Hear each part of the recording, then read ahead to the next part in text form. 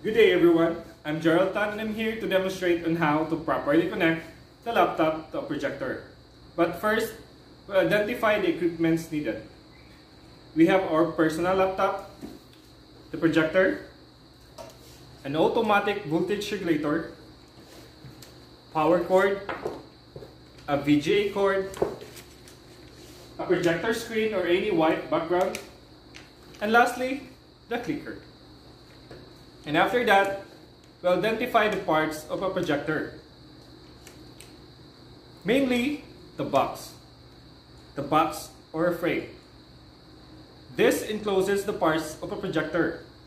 Inside of this, we can find the lens, the motherboard, the fan, and the most delicate part, the lamp. At the outside portion of this, we could find the focus lens. The focus lens could be turned left or right depending on the clarity of the image projected. This is the zoom lever. The zoom lever function is to change the size of the image.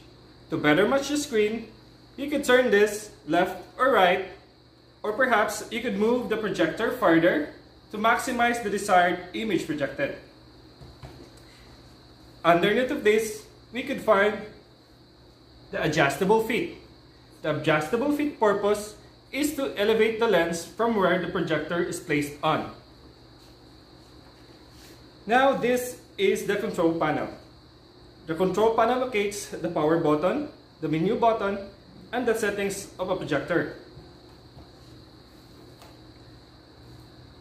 At the back of the projector, we could find here the power terminal, USB port, HDMI port, a VGA output, the two VGA inputs, audio and video port, S-Videos, RS-232. Now let's proceed on connecting the projector to the AVR.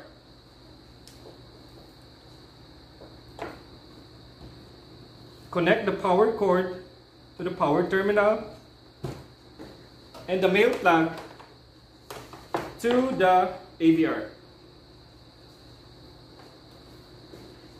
Next, let's proceed on connecting the VGA connector.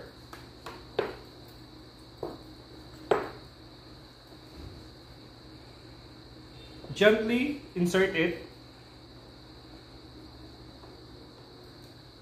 and don't forget to tighten the screws. At the other end, insert it to the laptop.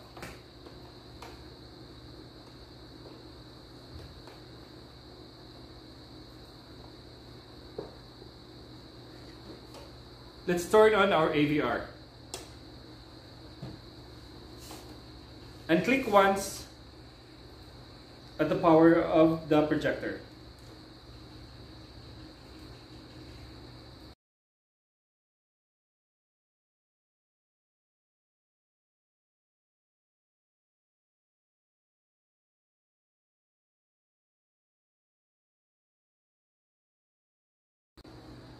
Now let's proceed on the demonstration proper.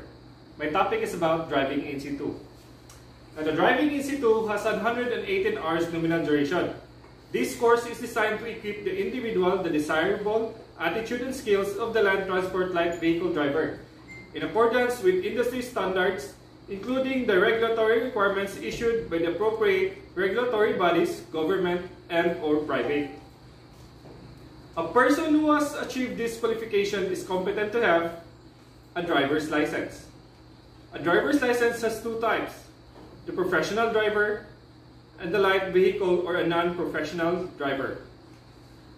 This also has 8 restrictions. Now let's discuss about a non-professional driver. A non-professional driver is restricted and allowed to drive a motorcycle, a motorized tricycle, a vehicle up to 4,500 kilograms or the gross vehicle weight.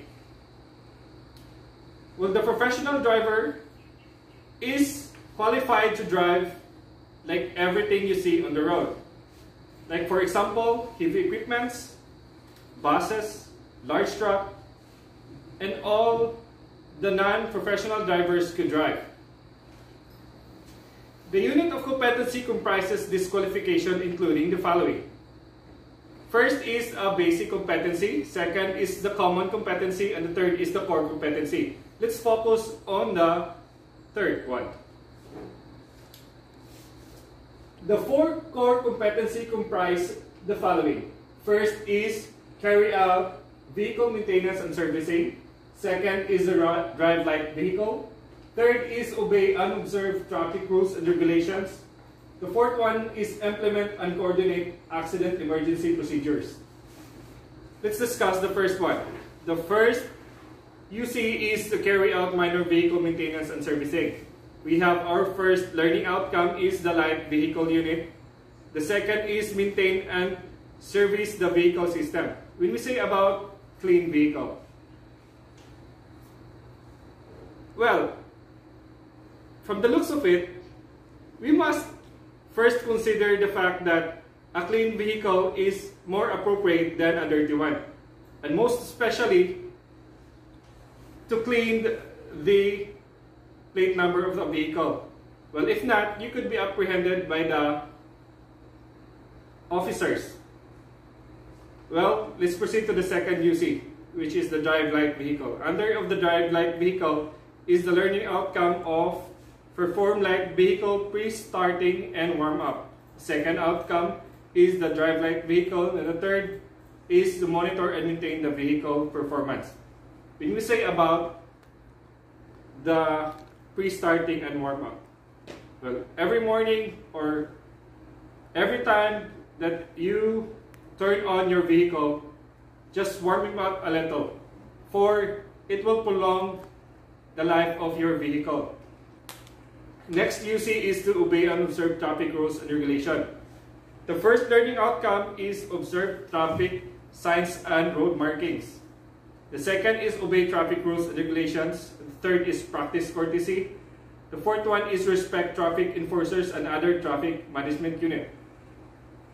In the road, if you are a driver, you must consider the fact that there are rules that must be followed. And also practice the courtesy of being an open-minded driver. For in the road, you must always consider the fact that an accident is just in the corner. The next is to implement and coordinate accident emergency procedures. We have our first learning outcome is to respond to emergencies. The second learning outcome is to arrange follow-up support and assistance.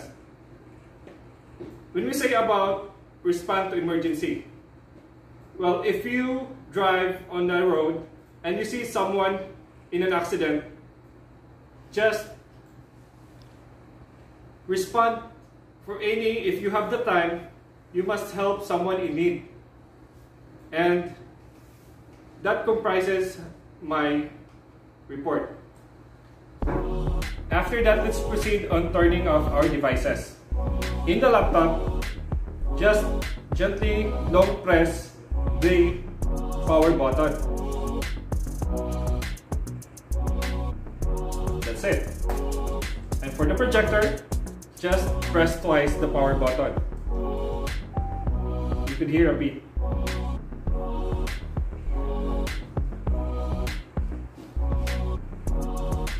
And let's turn off the AVR.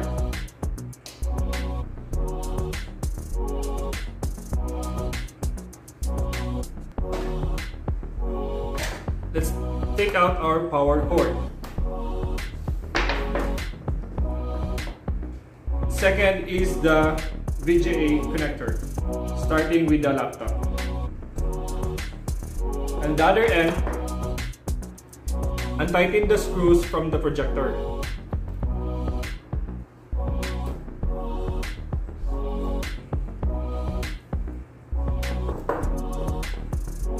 And wait for a couple of minutes for the projector to cool down.